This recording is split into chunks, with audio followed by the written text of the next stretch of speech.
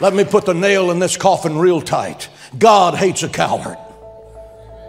God hates a coward. 21:8 says, but the cowardly and the unbelievers, murderers, the sexually immoral, sorcerers, idolaters, and all liars shall have their part in the lake of fire, which is the second death. God wrote that, I didn't. Who leads the list of that ragtag mob? The cowardly. Look at your spiritual forefathers in the faith. Moses with a shepherd's staff invades the royal court of Pharaoh. Pharaoh, who's considered God on earth, who has the most mighty army that any nation ever assembled together. And he looked him in the face and said, let my people go. He was not afraid.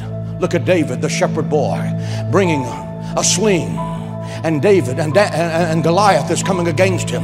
And David looks at him and said, you come to me with a sword and spear, but I'm coming to you in the name of the Lord. Duck Leroy, here comes an exceeding head rake you're not going to get over.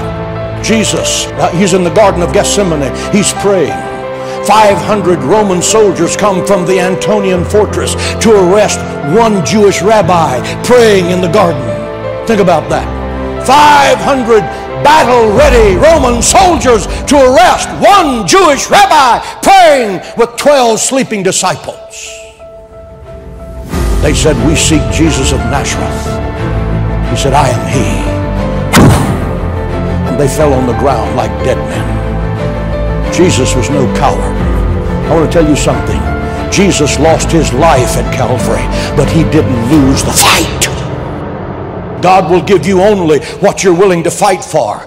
Satan attacks you because you're God's child and he hates God's property. Satan attacks you because you're the light of the world and he's the prince of darkness. Satan attacks you because you're the truth and he's the father of lies. Satan attacks you because you're a soldier of the cross. You're anointed. You have the word of God. You have covered by the blood of Jesus Christ. You can take the sword of the truth of God and attack the gates of hell. You're a threat to him. Whenever you roll over in bed, every devil in Bexar County gets a migraine headache. That's why he hates you.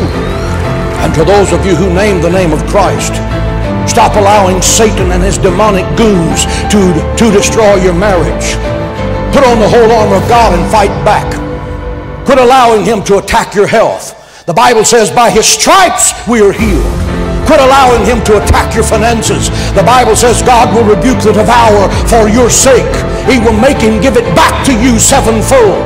Stop allowing the devil to rob you of your peace because Jesus Christ is the Prince of Peace. Stop allowing Satan to rob you of your joy. In his presence is the fullness of joy. Do you want it? Then fight for it. Do you want it? Then fight for it. Put on the whole armor of God and stand beside me and take the word of the holiness of the Father. Fight the good fight of faith. Resist the devil and he will flee from you.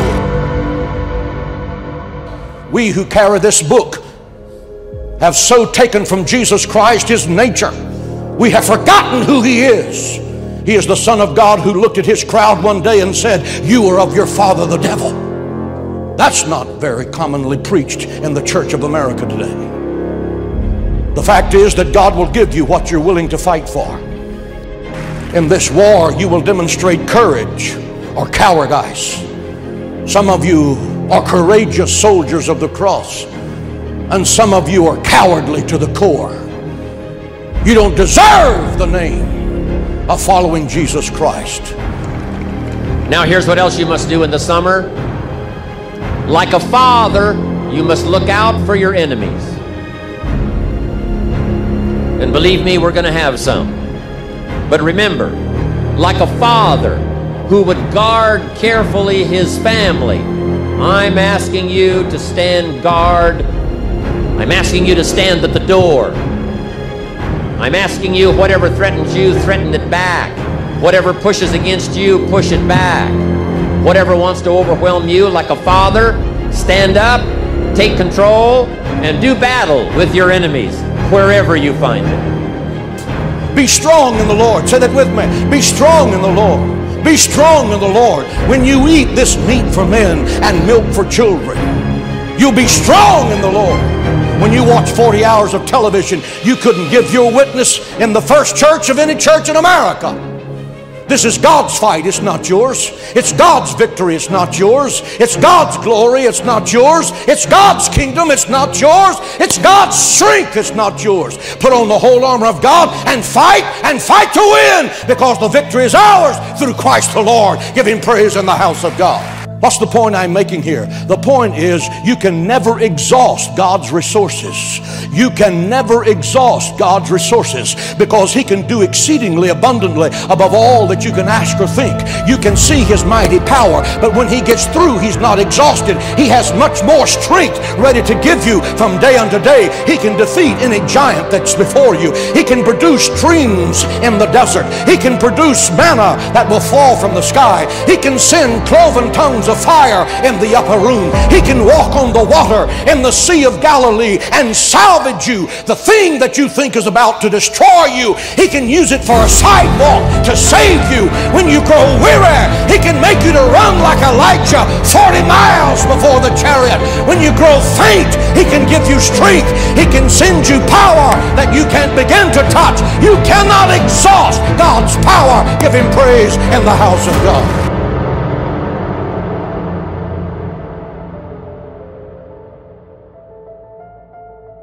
He can walk into the tomb of Lazarus and say, "Lazarus, come forth!" Why does He call Lazarus by name? Because if He didn't call him by name, he has so much strength, every dead man on planet Earth would have gotten up. That's why. Our God is an awesome God. He is full of grace and truth.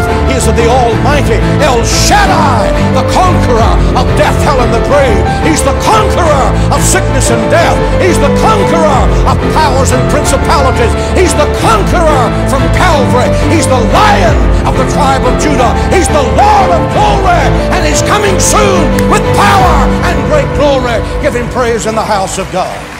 Now here's what else you must do in the summer. Like a father, you must look out for your enemies. Now here's one more. We must also deal with the enemies within ourselves. Yes, we've got enemies on the outside, but some of the enemies are not way off in some distant country. Some of the enemies are a lot closer than that. They are within. And I want to give you a list of some of the things to watch out for when you get back home, called enemies within yourself. Here's the first one: indifference. Whatever you do, practice not being casual. You've got to shake off sometimes the lethargy that would say, "Oh, well, maybe it's not going to work for me, or I'll just go along and see what happens." I'm asking you, whatever you do, the intensity that you've gathered up here during this extravaganza, I want you to take this same intensity home with you. Don't be casual. Casualness creates casualties. Go home with a renewed intensity. Don't let indifference take over. Here's the next one: indecision. Someone's mentioned it a couple of times on this stage. They've had to deal with it. You've got to deal with it. Indecision is called the thief of opportunity. Make decisions even if it's a wrong decision. Do the very best you can, make a decision and go with it. If it doesn't work out because it was a wrong decision, I'm telling you, that gives you experience now to make a better decision. Here's the next one: doubt. We've all got to deal with the enemy of doubt. Cynicism has a unique way of crowding in on all of us. Being cynical about the government, being cynical about banks and money, being cynical about society, being cynical about the past, cynical about the future. I'm asking you, don't let that disease grab you by the throat and ruin your chances to do well. Yes, it's easy to doubt that it can happen. It's easy to doubt. We've all got fears that want to crowd in. And I say to you that if it can happen to us, it can happen to anybody in this room. Don't doubt your own ability. Don't doubt your own strength. Next is worry. But here's the clue: don't let it conquer you. Take all of the worries you've got and try to drive them into the smallest corner you can possibly find. If you don't, worry will be like a mad dog loose in the house. It'll have you in the corner. So whatever your enemies are here, drive them into a small corner. Here's the next one: over caution. Hey, in the spring, if you're too cautious, you never will plant the seed. If you're too cautious, you won't take the chance. If you're too cautious, you won't step out front. If you're so cautious, you probably never would have done your first meeting. Make this note. You got to take a chance. Drive your tendency to be too cautious. Drive it into a small corner. Yes, you can't be gullible. No, you can't go for everything. Yes, you've got to be careful. Yes, but don't be so cautious that it paralyzes you. Don't be so cautious that it restricts your chance to do better. See if you can't conquer that. Here's the next one. Pessimism. Yes, there's the dark side. Yes, there's the problem side. Yes, there's the difficult side. But I'm telling you, it's not the only side. Yes, the glass is half empty, but it's also half full. Yes, there's the dark side, but there's the light side. Yes, the night comes, but so does the day.